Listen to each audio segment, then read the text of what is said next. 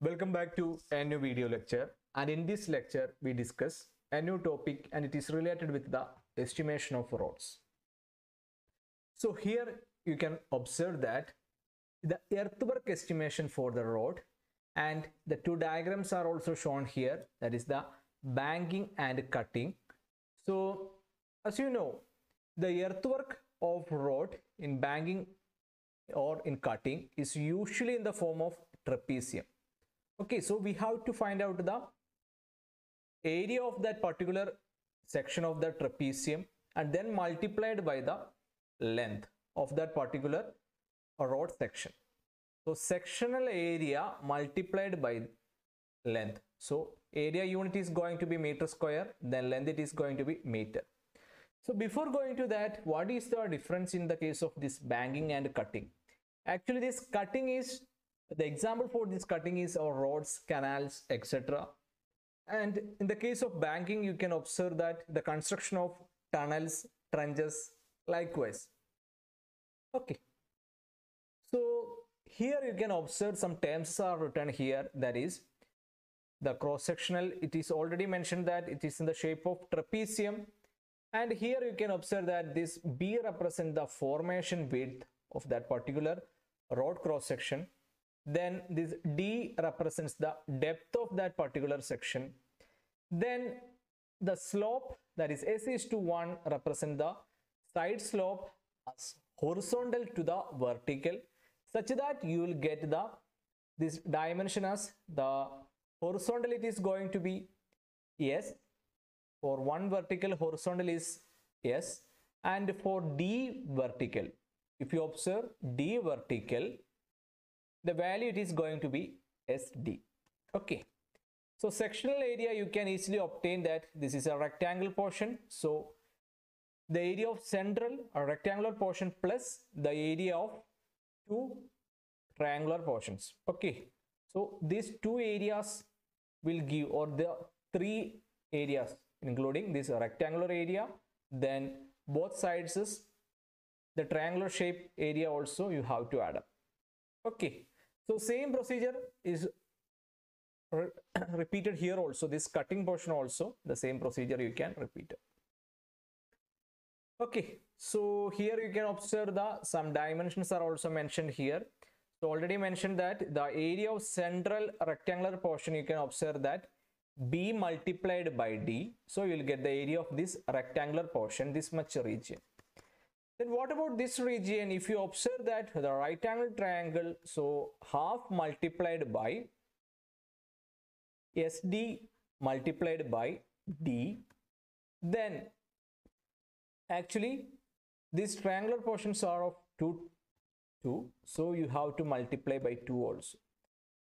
So if you multiply, you will get BD plus SD square, and the total quantity you can obtain by sectional area multiplied by the total length. Okay, so you will get the total earthwork excavation for the road. Okay, so here are some methods which you are using to find out the estimation of roads. One of the method is mid-sectional area method. So here you can observe that a road section is given here, and the total length it is given as L, and at both ends the height is different or depth is different here. Here D1 and D2 are represented here, and the formation width is same, that is B. So while using this mid-sectional area method, you have to calculate the mean depth, that is D1 plus D2 by 2, that is written here. The average depth you have to take. Then the formula is again going to same, that is B, the area of this rectangle portion, that is B multiplied by DM, then multiply plus you have to add up these triangular areas. Okay, the same formula, but the difference is that you have to use this depth as mean depth. Okay, so you will get the final value in this way, B dm plus SDM square multiplied by total length of the particular road section. So actually this is the tabular column for the representation of. While doing problems, you will get more clarity regarding what's the purpose of this tabular column. So in the first case, the station points or chainage length, then the depth of each portions, then the area of central portion, that is rectangular portion, then the area of sides, then the total sectional area, that is BD plus SD square, then mean sectional area, and the total length. After that, the final values you can calculate using this banging or cutting. Okay, so according to the sign conventions, positive or negative, you will fill up banging or cutting. Okay, so this tabular column we will use while doing problems, so you will get more clarity regarding why we are using this tabular column. Another important thing which we have to note down, that the area of side sloping surface, that is these surfaces. Okay, so for calculating that the area of side sloping surface, we have to calculate, as you already know, this value is going to be SDM or SD, or this value is going to be DM or D. Okay, so you have to calculate this value using the Pythagoras theorem. So SD whole square plus D square, and you will get, if you take D outside, then D multiplied by X square plus 1. Then you already know that this length, it is going to be L. So this area, it is also here also. So you have to take 2 multiplied by L D multiplied by square root of X square plus 1. That is for the area of side sloping surface. Okay. So this is the tabular column for finding out the total area of side slopes for the different chain edges or different station points. You can use this tabular column. Okay. So now we move on to the next method, that is mean sectional method, mean sectional area method. So here you have to calculate individually each portions, that is first of all you have to calculate this one, then second you have to calculate this second case, that is A1, and this one represents A2, and A1 equals BD1 plus SD1 square, then A2 it is going to be BD2 plus SD2 square. Then after that you have to take the average, that is A1 plus A2 by 2, average area. So you will get the total volume mass or total quantity going to be average area multiplied by the total length. Okay, the last method, that is Prismoldal formula. While doing this method, you have to individually calculate this A1, that is A1 which is going to be BD1 plus SD1 square, individual portions.